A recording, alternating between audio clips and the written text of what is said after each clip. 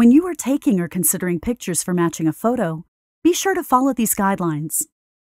Try to take the images from a corner of the building so you get a good view of both sides of the building.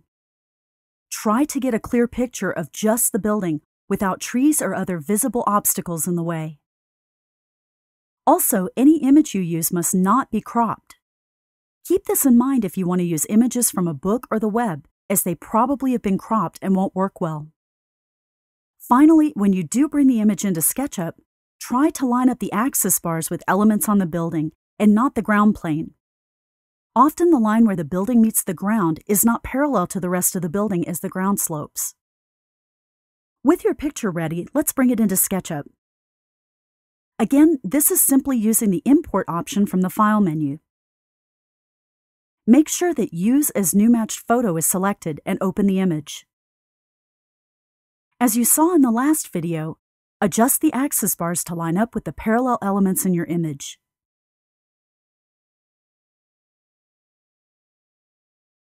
Remember as well to place the axis origin at a corner or meaningful place in your image.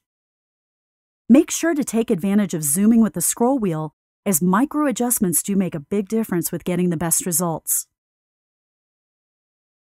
With the adjustments made, right or context click and choose Done.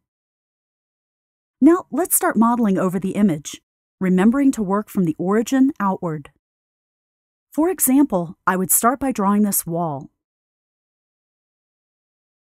And once it is created based on the axis origin, I can go in and add detail to it. However, if I started drawing a wall without any reference to the origin, even though it appears correct from this view, orbiting shows that it is not. Let's fast forward on this model such that we have more of it built. Of course, we are limited by not being able to see and work around the corners. In fact, you can insert additional images so that you can turn the corners and keep working.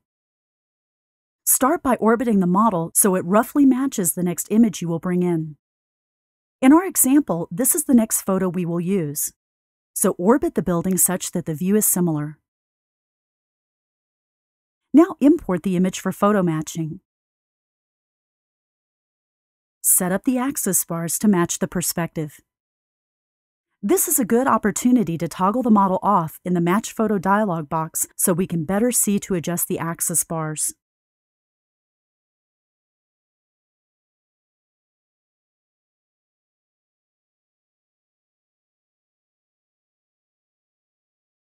Then move the axis origin to the same location that we had established from the last photo.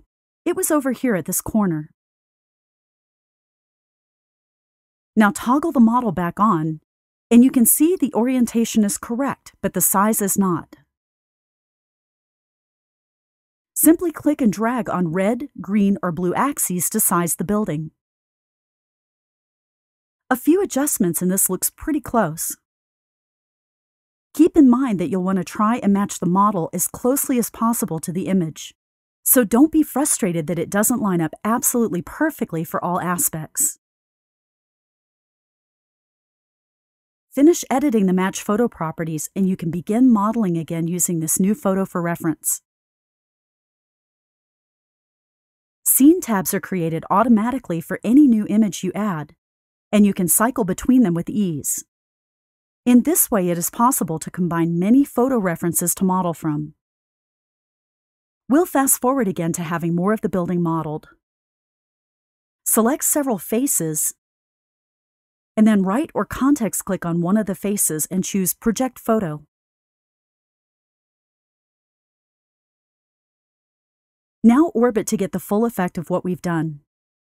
The actual photo image has been mapped onto the model. That is amazing enough for a few faces, but let's do the whole model. Click the Scene tab to get back to the photo view. Select the entire model, right or context click on a surface, and choose Project Photo from the Match Photo dialog box.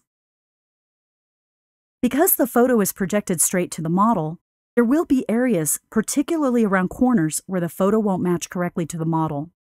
But overall, this is a quick way to add a lot of texture to the model. If you've loaded multiple images, make sure to view those sides as well and project the photos there. Also, when working with additional sides, Make sure to only select the faces you want to affect and then project the photo. A dialog box will appear if you're projecting a photo to a face that you already applied the photo to. As long as you've selected the correct faces, say yes to apply the correct photo. We've been talking about how to create models from photos, but now let's switch gears. What if you're creating a new model and you want to put it into the surrounding context? Match Photo will do just that, and you already know how to make it happen from what we've previously learned. Take this example of an existing SketchUp model, and we'd like to place it in the context of this photo. First, orbit within your model so the view matches the photo you want to use. Then import the image as we've done before. Now use the axis bars and align the perspective. It is helpful to toggle the model off for this step.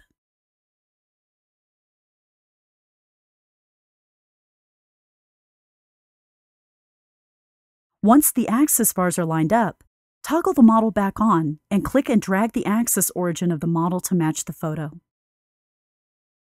Click and drag on one of the axes to scale the model to the photo, and that's it. Right or context click and choose Done to finish.